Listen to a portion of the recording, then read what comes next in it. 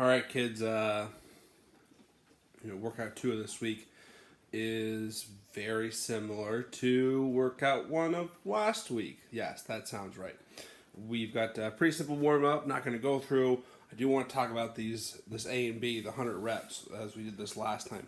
The goal today is to, that's bright back there. The goal today is to get through by taking less breaks. So, hey, let's say last time you were averaging 15 to 20 reps per set. This time you might want to average, 18 to 22. We want to try and do it in less sets. I know a few people complained, hey, I got to like 50 and I had to move on, or I got my neoprene dumbbells, not my 2-pound weights or whatever. In that case, breakfast here.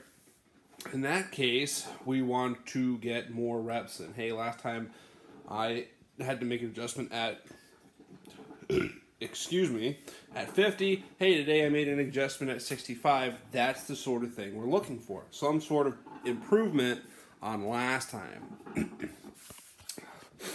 We got the rows as well. Similar story. We did split this between arms, right? 50-50. And we want to aim for more reps per set as well. So if you did 5 sets of 10, maybe sets of 12 or 13, right? 4 sets of 12 is 48.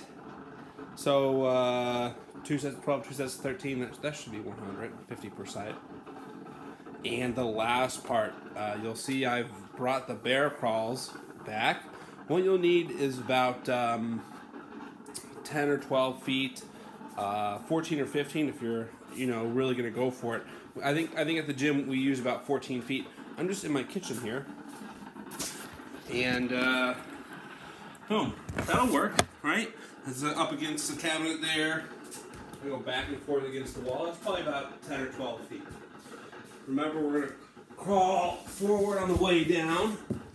You'll tap, and you'll crawl backwards on the way back, and you'll hit the wall. That's 2 lengths, so I'm a fifth of the way there. We've got our burpees, easy burpees. We don't love those, and we've got some hollow rocks, which I want to go over again, because they'll struggle. Hollow rocks are meant to do 2 things. 1, work your core. 2, slow down. If you try and rush these, they're going to be garbage. So go slow, take your time with these. I've got some space on the floor. Right? Pull up my pants because they're falling down. It's always important. And I'm going to embrace my core, lift my legs, crunch up, and we're going to rock.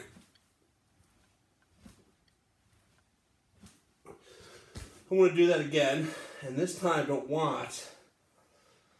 But listen.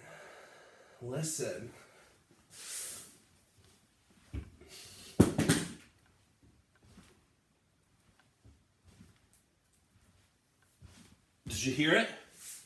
Did you hear it?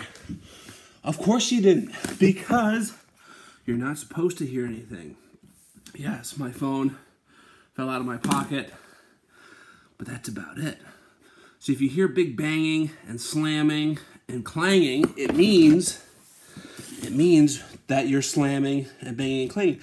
My body is a nice rounded shape, so I should always be rolling. If I'm slamming, it means I'm unrounded. I've disengaged my core at some point. Usually on one extreme or the other, we sometimes relax that crunch as we go back, or sometimes we try and slam our legs down to come forward. Right? But if we just stay tight, you're in a rounded shape, you just have to rock on that nice rounded banana shape, and there's no slamming, there's no noise. So when you get to the hollow rocks, listen. Am I slamming? Are the plates jostling in the kitchen? Are the pictures falling off the walls? If they are, that means we're doing something wrong. Not too bad today, should be fun. Happy Tuesday, or whatever it is.